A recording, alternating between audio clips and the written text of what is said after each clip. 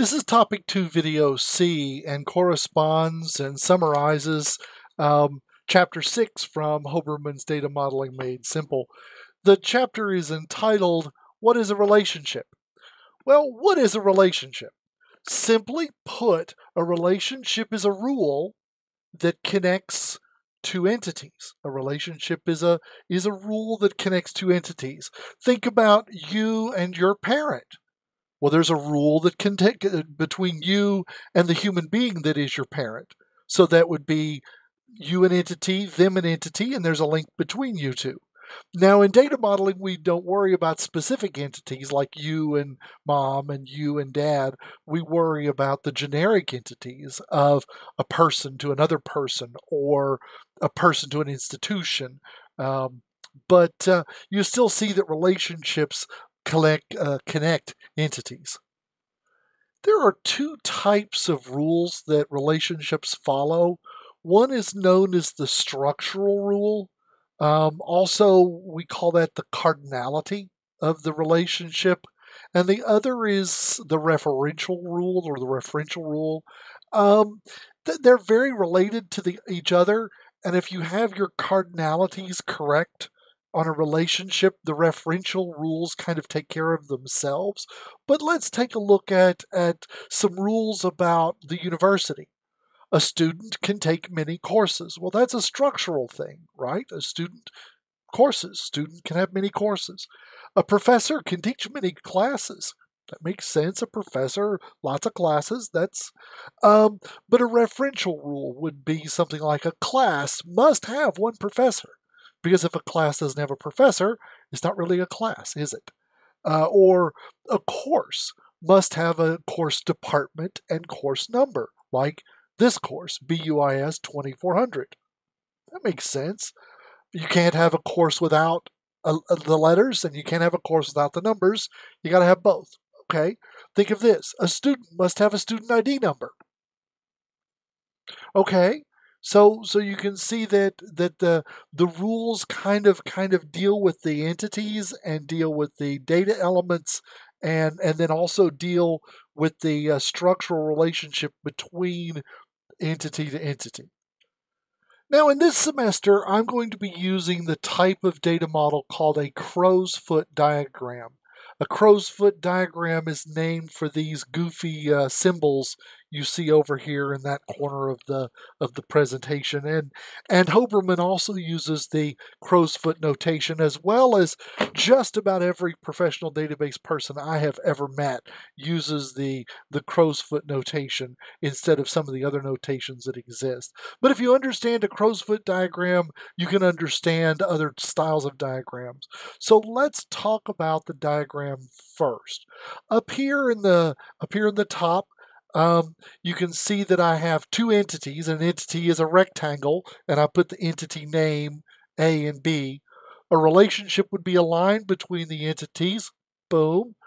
And the ends of the lines where we're going to put our crow's feet represent the cardinality between the two entities, represent the relationship between the two entities, represent the rules between these two entities. For instance, up above, here's a little example of two entities. Imagine you're working for your veterinarian's office. Imagine you're working for a doctor who takes care of pets. So, what's the relationship between a pet and an owner? Let's see what I put here and see if we can agree. Well, we agree that there is a relationship between a pet and an owner, right? An owner owns pets and a pet is owned by owners. And notice I put the word owns between. So I say an owner owns pets and a pet is owned by owner. So you get how that relationship we're going to call the owns relationship. Sometimes it really helps to label a relationship.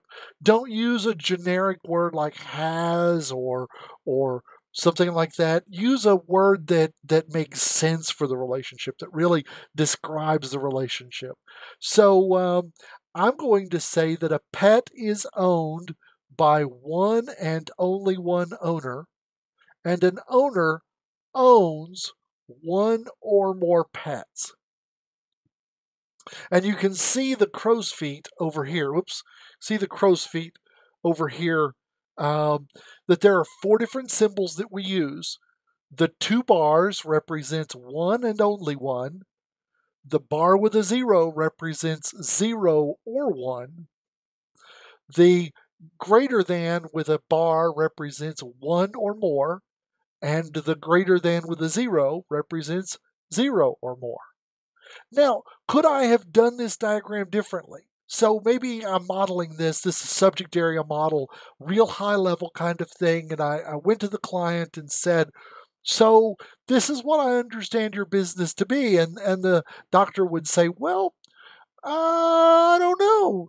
Instead of calling them owner, can we call them customer? Well, it's easy enough to do because I can just erase owner and write customer in. And then the doc says, well, we do occasionally get people that come in and buy things from us that don't have a pet. What? And he goes, yeah, maybe somebody wants to buy some heartworm medicine or some flea medicine, but they don't bring their cat to us. That's okay. We sell it to them anyway. We just charge them a lot. Oh, well, I don't know if your vet would do that. Mine might. Mine's, but, so, and then the vet says, and what happens when the pets all die? And you don't have any pets right now. Okay. So at this point, I may want to change my model to say, instead of owner, customer, a customer owns 0 or more pets. But if a pet exists, it has to be owned by only one customer. That kind of makes sense, right? So we started with this model, but by thinking about it a little bit more and by progressing a little bit further, it evolved into a little different model. But that subject area model is a much better representation of what the business actually experiences.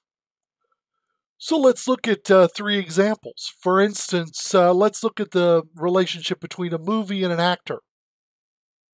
A movie stars an actor stars in a movie, and a movie has many actors that star in it. You could have 5 or 6 big stars in a single movie, couldn't we? And an actor can be in lots of movies over their career.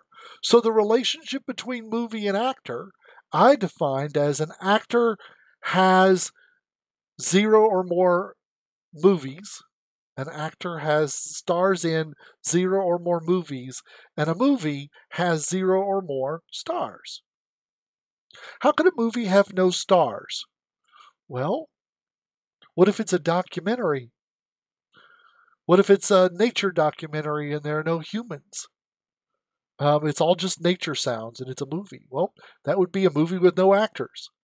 Could you have an actor without any movies? Well, I guess there are lots of actors in Hollywood waiting tables with no movies yet because they've not gotten a job yet. Would they be in the I don't know, would they be actors at that point or not? That's an argument you can make one way or the other. But that still kind of shows the relationship, though, between actors and movies. Let's look at the relationship between a country, state, and counties.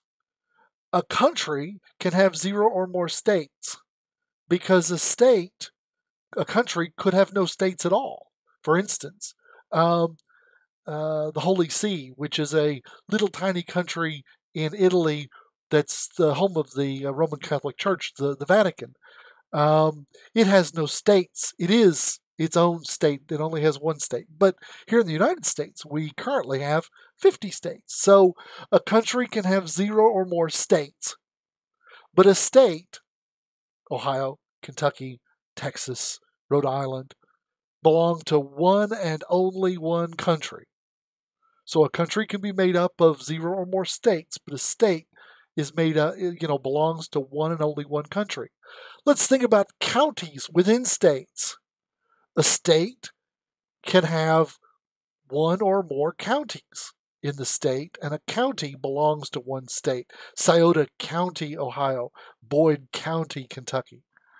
Now, could you have Franklin County, Kentucky, and Franklin County, Ohio. Yeah, but those are two different counties because they belong to two different states, don't they?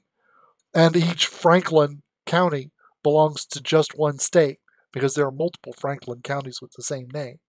So you kind of see that relationship. And up above is a relationship that I use a lot in my demonstrations and lectures. It's the idea that an owner owns 0 or more cars, but a car is owned by one and only one owner. Listen to the way I'm reading this very carefully. Look at that diagram. A car is owned by one and only one owner. An owner owns 0 or more cars. So I'm actually reading it right across the line. I'm reading it right across the definition. Don't get those crow's feet backwards because then it doesn't mean what you think it means. An owner owns 0 or more cars. A car is owned by one and only one owner. Be sure you read it the right direction when you're creating your own diagrams and writing your own relationships. Thanks for watching. Remember, this video is copyright 2020 by James Imbrano, PhD. All rights are reserved.